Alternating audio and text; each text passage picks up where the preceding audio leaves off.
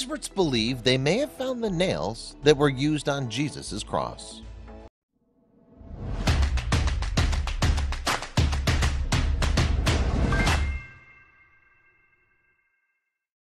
Construction workers in Jerusalem were bulldozing a forest when they happened upon an ancient tomb.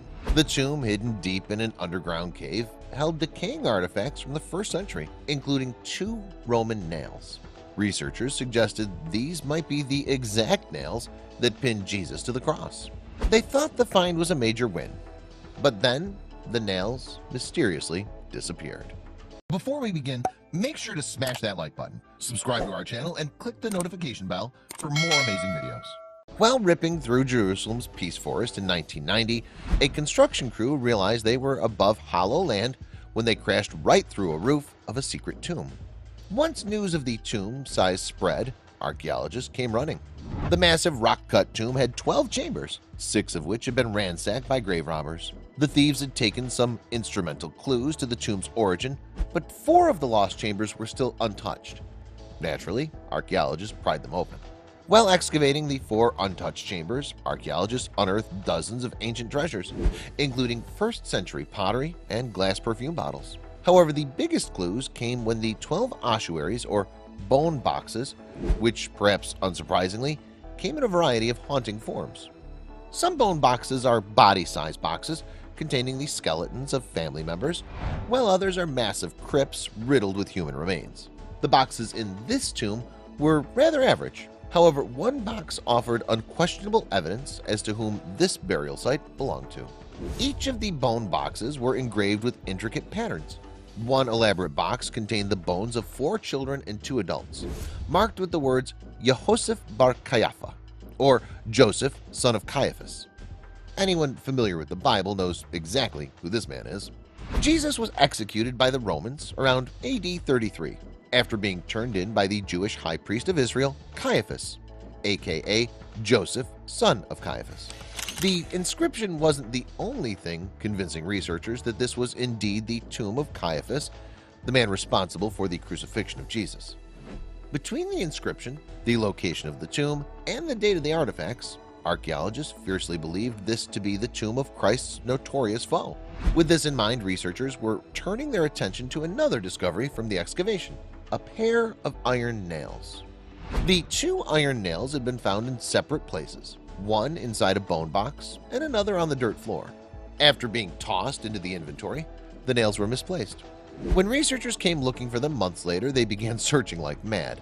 Researchers eventually halted their search after turning up nothing. Perhaps they thought this clue to one of the largest events in human history had been tossed in the garbage, heartbreaking as it may be.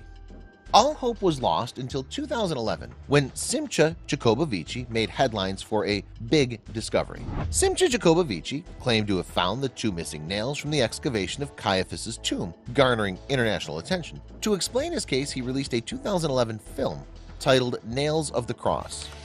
Everyone wanted to know how Jacobovici made this supposed discovery.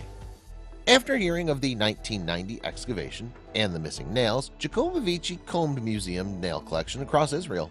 He searched without the aid of photographs, measurements, or drawings, making his mission all the more difficult. That's when he came upon a set of nails in a different type of collection. After months of searching, Jacobovici found a pair of iron nails in an anthropology laboratory at Tel Aviv University. Anthropologists said the nails had been received in an unmarked box, which filled Jacobovici with hope. Could this be the missing pair? Lab workers didn't have official records of the nails arriving at the university. However, they did know that the nails were made of iron, dating back to the 1st century. Jacobovici was convinced these were the Caiaphas nails, leading to his notorious film. People had a lot of questions. Critics of Nails of the Cross said Jacobovici lacked enough evidence to make the science work in his favor. However, while people weren't 100% convinced by his ludicrous theory, they admitted that some of it made perfect sense. In fact, Jacobovici seemed to be building a strong case. For instance, Jacobovici knew the nails were used in a crucifixion because of the way they were bent. Both nails had been hammered upwards, as was common in that method of execution. The purpose? To keep people from lifting their body from the cross. While this evidence was compelling, Jacobovici had even more to offer. Throughout history, crucifixion nails were made into healing amulets. Jacobovici believed this gave Caiaphas a reason to keep the nails without knowing their significance. If Caiaphas did know their significance, said Jacobovici, he might have kept them out of guilt. Still, there was one crucial piece of evidence missing. Without a team to take a serious look at the nails in question, Jacobovici was written off for his findings. Almost a decade later, when Jacobovici's film was far from everyone's minds, researchers decided to examine the nails with new technology. Their findings put Jacobovici right back in the spotlight. In 2020, a team of researchers used an electron microscope to reanalyze the nails' composition. First, they studied the old bone boxes and sediment from the Caiaphas tomb. Then they examined the chemical composition of the nails. If the samples matched, the findings could exonerate Jacobovici's claims. To Jacobovici's delight, the two iron nails contained the same exact material found in the remains from Caiaphas's tomb. Not only that, but the nails had slivers of wood and bone both outside and inside, meaning they were undoubtedly used in a crucifixion. But was it the crucifixion of Jesus? If you look at the whole story, historical, textual, archaeological, they all seem to point at these two nails being involved in a crucifixion, says Jacobovici. Since Caiaphas is only associated with Jesus's crucifixion, you put two and two together and they seem to imply that these are the nails. However, the find was complicated by another biblical discovery. The Shroud of Turin is believed by many to depict the literal face of Jesus Christ following his burial. It's one of the most coveted historical relics known to man, and its mystery may have finally been solved. The Shroud of Turin is a simple piece of twill cloth bearing traces of blood and a subtle imprint of a man's body. Thousands of people visit the shroud each year to see the object that covered Jesus Christ's battered body prior to the resurrection. The shroud itself is part of a rich legend of biblical proportions. It was allegedly taken from the tomb of Jesus Christ and carried from Judea to Turkey and later Constantinople. There it was kept and guarded for centuries. In 1353, the shroud popped up in a tiny church in Liry, France. How it arrived there is inexplicably unknown. The Catholic Church publicly acknowledged its existence when it emerged in this unlikely location. In the 1980s, the church finally permitted the shroud to be examined. A group of scientists used radiocarbon dating to analyze the cloth, concluding that the shroud was crafted between 1260 and 1390. This suggested the shroud was an ingenious and elaborate fake, which ruffled feathers. Religious zealots and critics alike immediately argued that researchers used patched-up portions of the shroud that could vary in age depending on when they were done. This would result in an inaccurate estimate.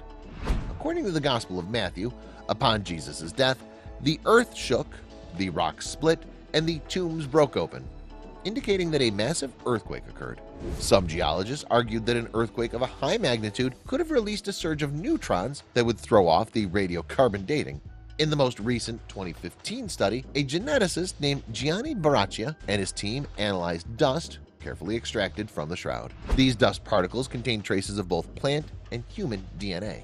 Baraccia then separated and sequenced the human mitochondrial DNA, which is passed from mother to child. The genetic lineage of the sequenced DNA suggested that the garment had been touched by people in North Africa, East Africa, and even China.